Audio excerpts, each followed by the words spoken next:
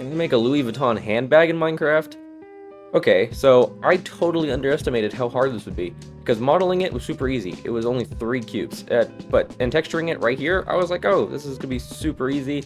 But this logo gave me such a headache. I didn't realize how complicated the logo was until I only had so many pixels to make the picture, and I ended up just settling on doing a L and a V, because, I don't know, that was the easiest. And in-game, actually, think it looks really good. I know I stressed about the textures, but, you know, I actually think your character looks amazing holding it.